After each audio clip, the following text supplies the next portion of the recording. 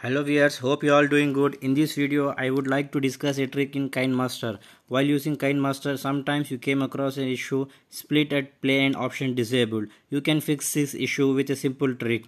Before this, if you have not yet liked and subscribed to my channel, please do like and subscribe. It's free to do it. Hope you all subscribe it. Thank you. Here we go. Before choosing your video, see here.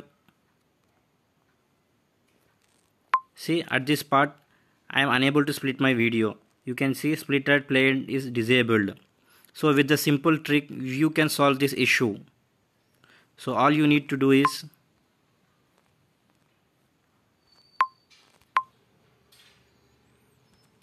select a background image.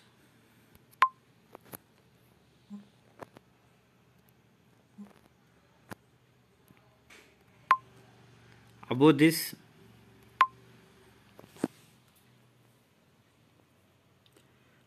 you need to add your video in layer. Click on